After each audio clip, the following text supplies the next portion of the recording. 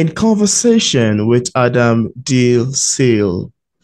Adam Deal Seal is an author from West Molesey in Surrey, United Kingdom. At the age of 5, he was diagnosed with dyslexia and could not read or write until he was 11. He discovered his passion of reading and writing after discovering a new book series called Goosebumps. His book, Goodbye Mother Bear, was nominated and shortlisted for the Right Blind Book Award 2020, while his short story collection, Sinister Short, was nominated in 2023. Away from the decks, Adam enjoys walking, nature, playing his guitar, solving in movies, and asks one acting credit for the film Next Door, directed by Matt Shan. Adam often attends book events, signings, and fair, and enjoys meeting his young readers and tell them that nothing should stop them from following their dreams. And on today's episode of Auto Interview, it's my utmost pleasure and joy to have on the show today Adam Deal Seal. How are you doing, Adam? Hi, Peter. I'm very happy and honoured to be on your show. Yeah, I'm excited to have you on the show today. Pretty much interesting. We're going to be having a conversation around your writing. So, Adam, could you tell us about your book, Good Night, Mr. Moon? How does this book come about? What inspired you to write Goodbye, Mr. Moon? And also, what piqued your interest in the genre of children's literature? Well, Good Night, Mr. Moon is a bedtime story which I kind of like came up with when I was actually at the time I was writing a monster book, Mm. and I decided to do kind of like a bedtime fantasy for for Oh. children to be able to read at night. It is a completely different book Mm. compared to my others because not only does the text rhyme along quite smoothly, but the illustrations were done all by hand to make it a old-fashioned feel to the book. Mm. Wow. I love the sound of it. Sounds quite amazing to me. And I'd like to ask you, what piqued your interest in the genre of children's literature? Why choose this genre of all others? Well, when I was young, obviously I was born with it where I was dyslexic. I was not able to read picture books, not like my mum and sister could, and I had to read needless stories myself. What I Mm. usually do, I usually go through books like Not Now Bernard and other picture books I had at the time, and Oh. I usually look at the pictures and I usually create my own stories from them. Mm.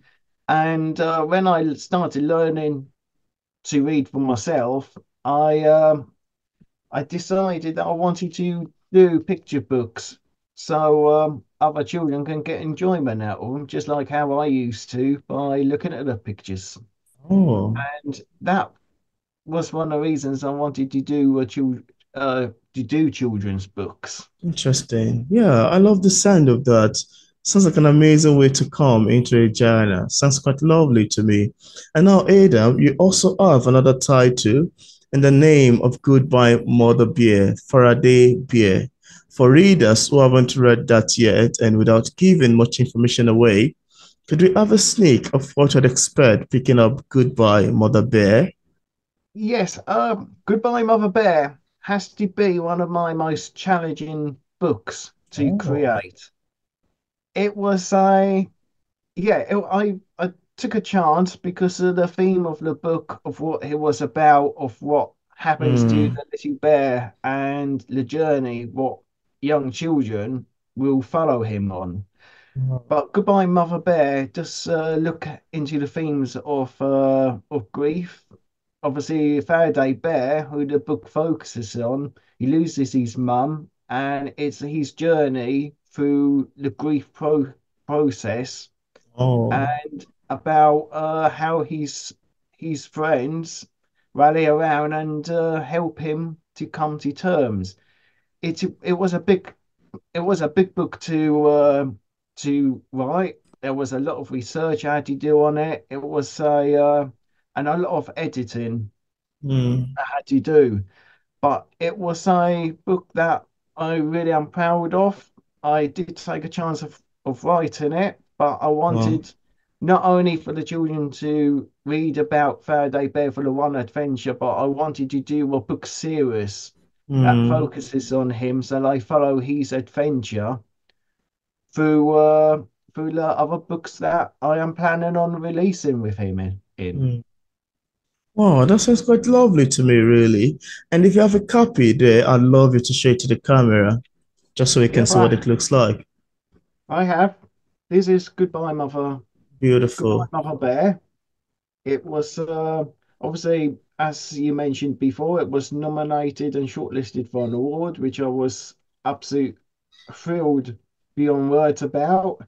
And I am very proud. Ian, my illustrator, absolute did a brilliant job on the pictures, as you can Wow. see. Done an amazing job what he's done, and obviously Stephanie, my designer, she did a fantastic job. And as I said earlier, I wanted to continue his adventure. I did not want him to stop at the end of book one, Yeah. and I'm pleased to say that book number two is also out. And as you can see, Ian has done another fantastic job on it, and this Wow. one follows his friendship with all of his friends. Interesting. And if you have Good Night, Mr. Moon there, would you love to show to the camera as well? Yep, this is Good Night, Mr. Yeah, that's a Moon, first book. and Interesting. the illustrations was done by a lady called Wendy Trinder, and she did everything by hand.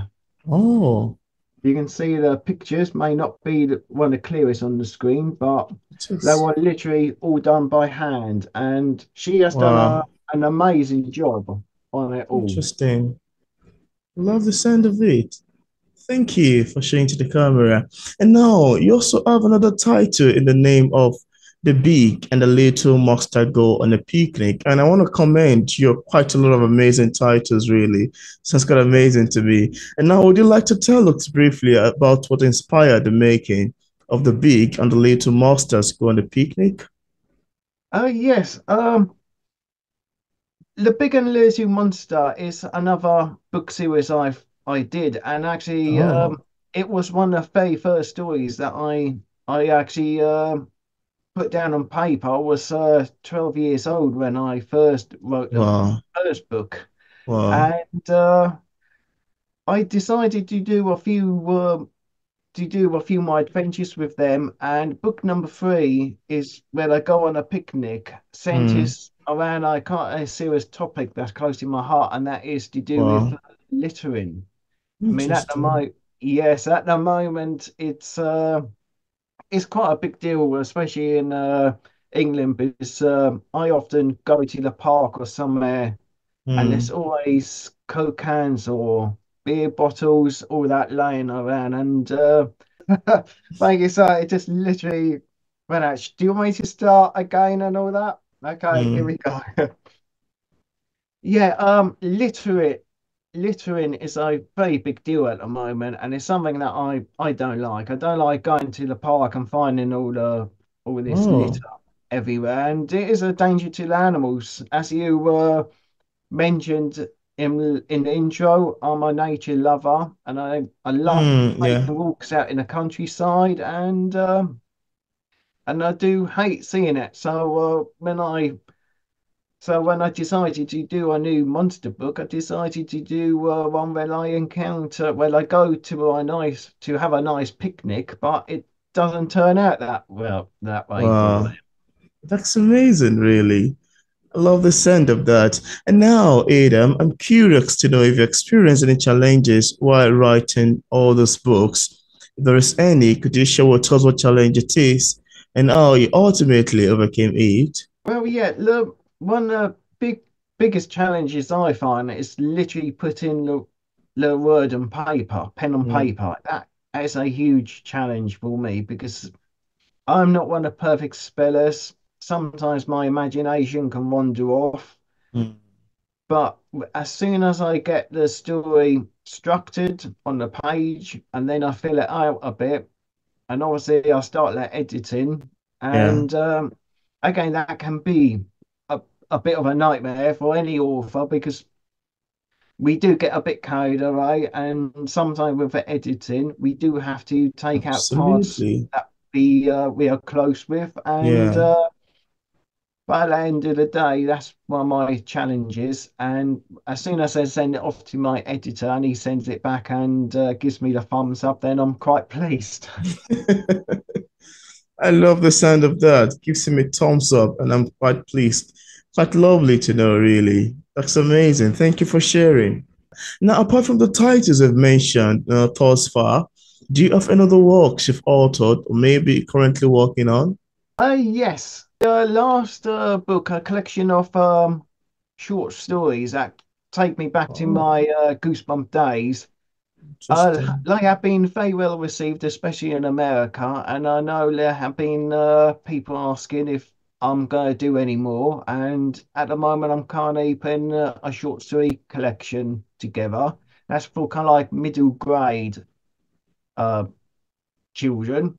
For picture books, I am doing some more at the moment. I'm doing a brand new Faraday Bear book, and I'm also doing a another one which I'm Wow. currently getting illustrated at the moment. Hmm, interesting.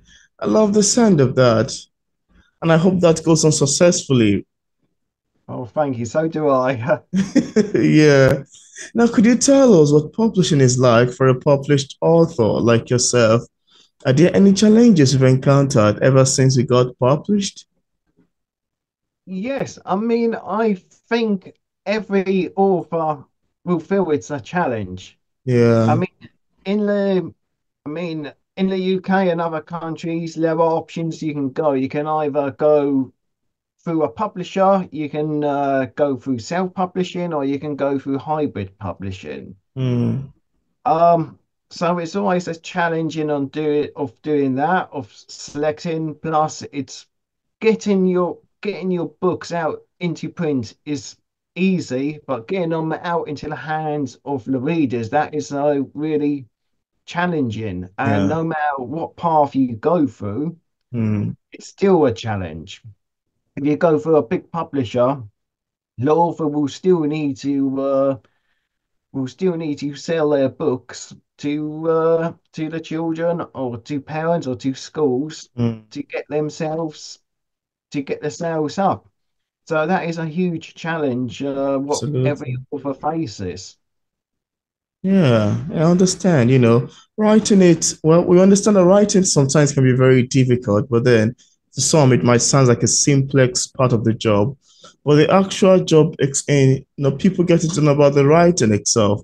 People getting to know that, okay, a book like this exists. Yeah, that seems to be the most important side of the business side of writing, of course. Yeah, that's it. Yeah. Thank you. Thank you for sharing.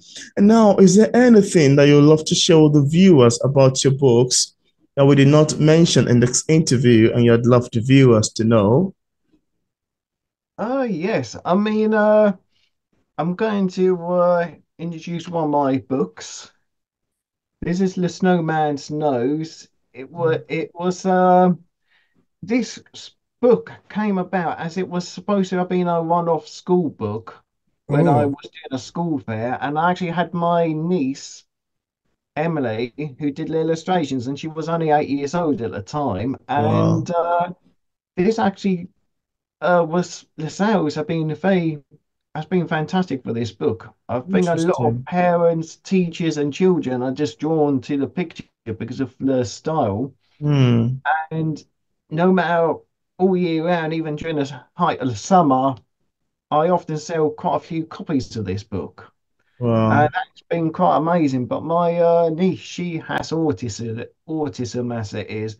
She was a bit shy about doing the illustrations because she didn't Wow. know what they would turn out like. So I just told her, just go for it. You got nothing to lose. And I Hmm. think as it is, they have turned out pretty pretty good, and there's been a lot of good feedback about the book, and I'm quite Interesting. proud of the book, and I'm quite proud of my niece for doing it, and I hope it encourages other children just to, Hmm. follow their dreams and just do it. Because at the end of the day, they've got nothing to lose.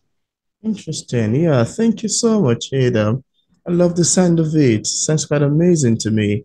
And now, as a published author, what sort of advice do you offer other writers who are still struggling with publishing a book? And you may want to give this idea or advice in the genre of children's literature, you know? Okay, yes. I mean, obviously, one of the biggest advice most upcoming authors always hear and always receive is never give up. That's Yeah, one of the biggest advice that I can give. The next advice I can give is do a lot of research. No matter what type of book you're doing, whether it's a children's picture book or a middle grade book or an adult novel, always do your research because it's yeah. not just about writing the book, sending it up to a publisher, getting a deal, and sitting back and giving up your full-time job, sitting back and just writing and earning a load of money. It's not like that, sadly. In re in in reality, it's a lot tougher. You've got to go out there, you've got to sell your book, you will find a correct group of readers who Absolutely. like your book, and it is a challenging.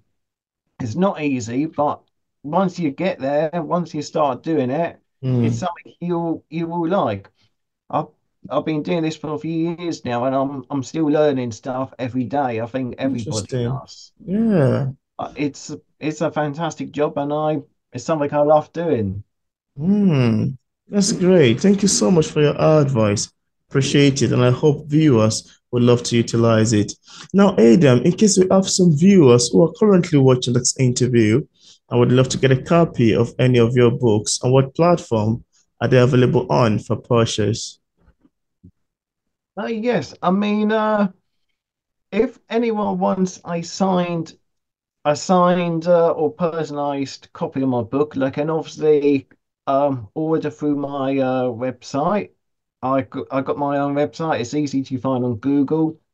I sell and ship anywhere, and obviously I sign and personalize any books to any children or anyone who wants their name in it.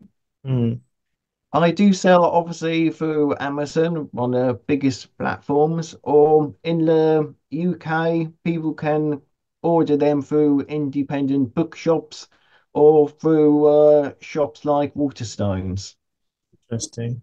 And I left a link in the description part of this interview where interested viewers can get a copy of Adam D. Silk's books directly on Amazon and also on other platforms.